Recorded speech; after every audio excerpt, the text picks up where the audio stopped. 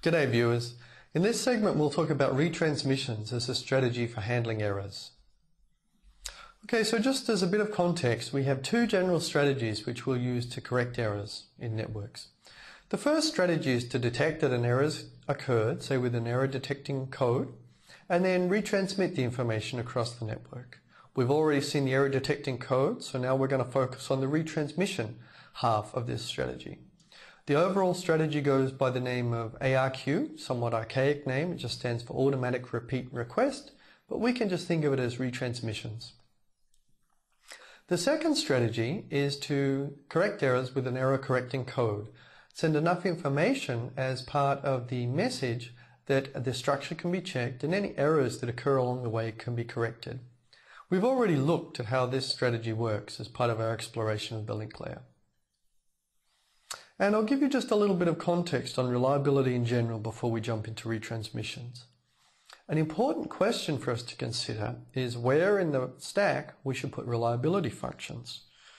Well, we have a whole stack here. Should our reliability functions for dealing with errors go at the physical layer, the link layer, the network layer, the transport layer, or the application layer? What do you reckon? 5 different choices. The answer is essentially that reliability functionality should go everywhere in the stack. Reliability is one of those key issues for networks. Networks have to be able to deliver information reliably. And to support that, each layer will do its part. The key issue here really is how each different layer should contribute to the overall reliability. What we will find is that at the low layers of the protocol stack, like the physical layer, error handling functionality will mostly be there to mask errors, as we saw with an error correcting code. This is often as a performance optimization.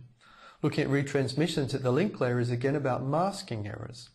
If the retransmissions occur as in Wi-Fi, the higher layers, like TCP, will never know that there's been a loss. They won't have to worry about it. The error will be masked, and this will generally improve performance. On the other hand, all the protections we like at the low layers won't stop things going wrong at the higher layers. Maybe a sending application can't connect to the right receiving application, can't find the right path through the network, or a message is received which is unexpected on the other side. No amount of scrubbing the bits as they go over to detect and correct any transmission errors will handle these scenarios. So the higher layers of the protocols will also need their own functionality to handle reliability. This functionality is mostly then concerned with correctness and usually recovery actions rather than performance and masking errors. Okay, so that's reliability in general. Let's go on to ARQ. ARQ is used in Wi-Fi, and we'll also see it in TCP. It's used where errors are expected or they're common enough and they need to be corrected. In Wi-Fi, it's because it's wireless and there's a lot of loss, so packets might be lost. In TCP, it's because packets might be lost in the network due to congestion. We'll cover TCP later. Now we're really just talking about the link layer, but much the same mechanism is used. The rules for ARQ are fairly simple. At the receiver, all you have to do is automatically acknowledge correct frames. And what an acknowledgement means is that you will send a short packet from the receiver back to the sender. This short packet is called an ACK, short for an acknowledgement. The sender, the rules at the sender is simply that you automatically resend the frame if you have not received the ACK after a certain time period. This is called a timeout. So a timeout essentially means that the sender hears no ACK within a certain time bound. If that's the case, the sender will automatically resend. Here we can see how ARQ works. Let's just go through some examples. This is the normal operation case. And this is when no packet loss, no frame loss occurs. And this is a new kind of diagram for us. This is a time sequence diagram. The sender and receiver are both shown as vertical lines. In this diagram, time runs down the page. So I'll trace over the action on the diagram. Two things really happen here. The sender sends a frame to the receiver. There we go. The arrow slopes downwards because sending takes some time, so time passes to send this message across the network. But at any rate, the receiver receives the frame and it sends its own message, an ACK, back to the sender to say, yep, got a good packet there. This ACK is received before the timeout period passes, so the sender doesn't need to resend. Everything's good. The frame has been transferred across the network and no retransmissions are needed. Here's the loss and retransmission case. The frame is sent, something happens, doesn't make it to the receiver correctly. After a certain amount of time passes, the sender says, hey, what's going on here? Something must have gone wrong. And it automatically resends the message to the receiver. This time the message gets through, the receiver sends an ACK back, and I guess that is before another timeout passes. That being the case, both sides are happy. This could go on if the more frames were lost, the sender would repeat again and again and again. Now there are a couple of things we might note about this diagram. First, you might actually wonder how it is that a frame can be lost inside a link. I mean, what happens? Does the signal just get tired and stop propagating? No, the signal continues to propagate. Two things could happen. The frame could make it to the other side, but an error could be detected because some of the bits were corrupted. When this happens, it's normal for the receiver to throw the message away and not take any action because it's uncertain what the correct message is. So this could look like a message disappearing, even though it really reached the receiver. However, it's also possible that the receiver will not even see the message. This could happen if the transmission error is severe enough that, say, the framing was affected. In this case, the receiver might not even find the start of frame, so it might not even detect that there is a frame there. This would look like a frame has been lost inside the network. A second thing to note is you can see why ARQ in the simple form here is normally done by having the sender automatically resend a message. It's difficult for us to have the receiver send a message to the sender saying, hey, could you send that again? Here the receiver doesn't even know that it's missing a message. It didn't hear something, so it's in no position to request it again. Even if it did, the ACK is just another frame. It could get lost, so the sender might not hear the message to resend. So this is ARQ. ARQ looks fairly simple as a mechanism. Once you get it, you just automatically resend. But a funny thing about network protocols is that there can be some quite subtle interactions. And that's also the case with ARQ. We'll find this a lot for network protocols. With ARQ, there are two non-trivial issues that I'm going to talk about. The first is this timeout. What should the value of the timeout be? We've got to pick something. How long should it be? And the second is actually a more serious issue about how to avoid accepting duplicate frames as new frames. If the sender sends three different frames across the network, 1, 2, 3, maybe with some retransmissions, we would like the receiver to receive the same set of frames in the same order, 1, 2, 3. It's no good if the sender sends 3 frames from a higher layer, passes them over the network, and the receiver thinks that 4 frames have in fact been sent across the network. This could really muck with messages if they were transformed in some way as they went across the network. We don't want that to happen. In fact, what we want to happen for ARQ, which we also usually want for many protocols, is we want performance in the common case, right? So performance is linked to the common case, but we want correctness always. No matter whether our performance is good or bad, we want this protocol to be correct. So let's look at these two issues. Timeouts. Okay, well, the value of the timeout is one of these not too big and not too small kind of issues. We don't want it to be too big because if it is too big, we'll sit around twiddling our thumbs for a long time. The link will go idle and we'll be wasting network resources. If it's too small, the ACK will be on its way, but we'll panic a little early and we'll go ahead and resend a packet or a frame. This is also a waste because we could have sent a new frame. Now, coming up with a value for this timeout is fairly easy on a LAN in the case of most links. And that's because for a LAN like a Wi-Fi, there's usually a clear worst case. In the case of Wi-Fi, for instance, you know about how big the network can be, so you can work out the maximum propagation delay. Wi-Fi also has rules that a receiver needs to send an ACK within a certain time period. So we can usually bound pretty well when an ACK will come back. And that's the case for most links. However, timeouts are actually much harder when we're talking about sending across the internet as a whole. and timeouts in the case of ARQ being used at the TCP level.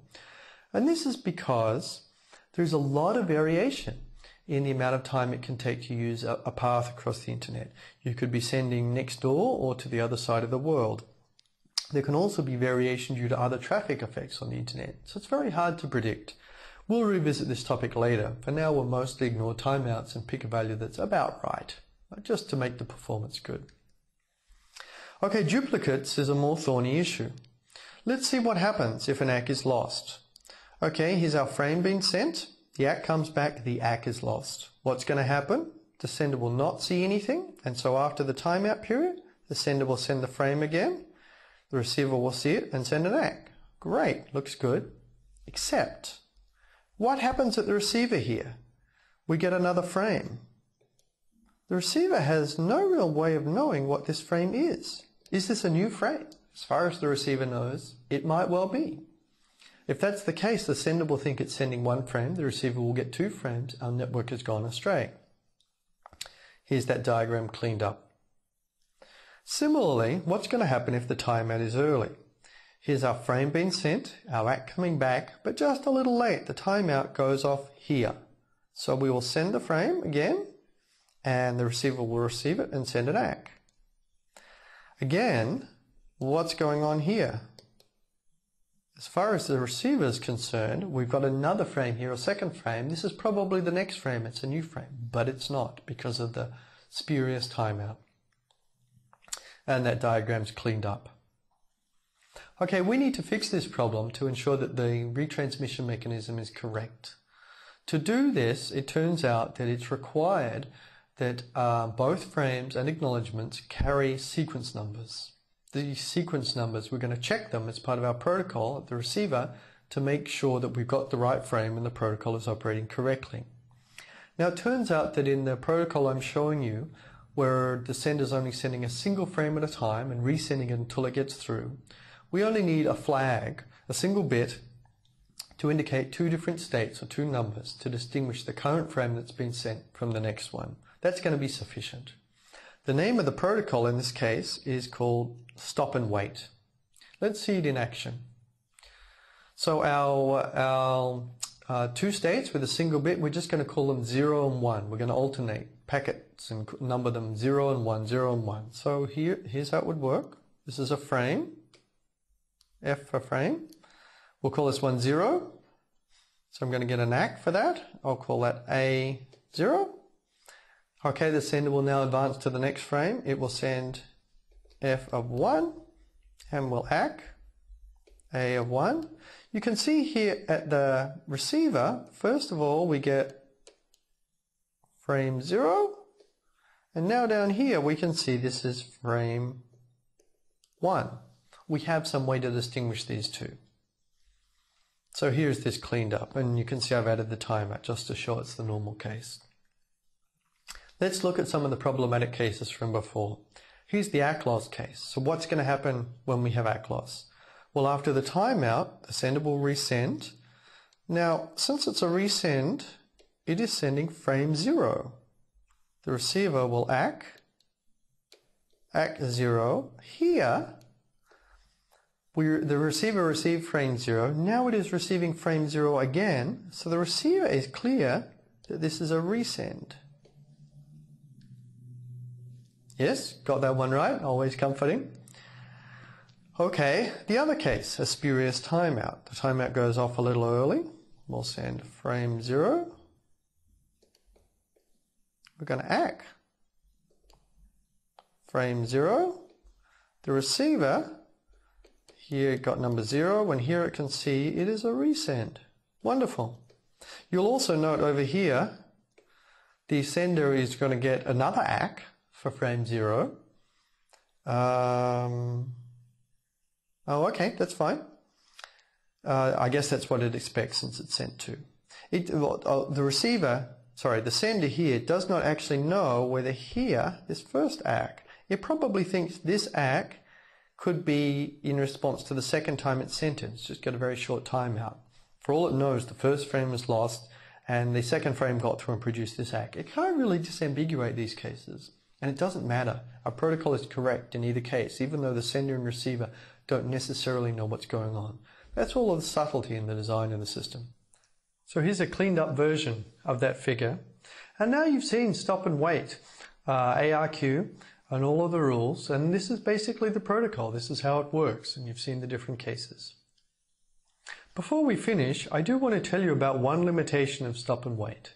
Stop and wait allows only one frame to be outstanding from the sender at a time. That is, the sender tries to deliver its frame, resending it until it's there before it moves on to the next frame. That is effective for a LAN and it's used in Wi-Fi, but it's not effective for networks that have a high bandwidth delay product. That's what BD is. Let me just write that. Bandwidth delay. And the reason for this is because with a high bandwidth delay product, many packets could fit on the network at one time, but with stop and wait, we'll only send one. Let's see an example. Here we have a picture of a network where the rate is 1 megabit per second and the delay is 50 megabits per second. That means that the round trip time, or the time taken to send a frame across and receive a reply, is going to be 2D or 100 milliseconds. How many frames could we then send a second? We could send 10 frames a second. And if you imagine a frame is roughly 10,000 bits, that's about 100 kilobits per second. That's not so great considering we've got a megabit per second link, 10 times as fast. What would happen if we raised the bandwidth to 10 megabits per second, the rate of the link? Well, actually, you wouldn't be able to send any faster. With stop and wait, you can only send up to 10 packets a second over this link. So the maximum throughput you can achieve is 100 kilobits per second, no matter how fast the rate is. Wow, that's not so good. The generalization of stop and wait, which handles this problem, is called the sliding window algorithm. The sliding window algorithm allows up to W frames to be outstanding. What we want to do is set W, the number of frames outstanding, to be roughly twice the delay expressed in packets. Twice the delay is also called the RTT, where RTT stands for round trip time. That's a useful thing to know. And if that's the case, as you can see from the figure here, we'll have multiple packets in the network going across and the X coming back, and this traffic will keep the network busy. This is what we will use when we get to the transport layer in TCP, because the bandwidth delay product is higher than it is for most links, like a Wi-Fi. And when we get there, we'll see various options for handling the way we number frames, acts, and so forth. But there's no need to go into all of that now. We'll look at that later. And for now, you know how ARQ and retransmissions work with stop and wait.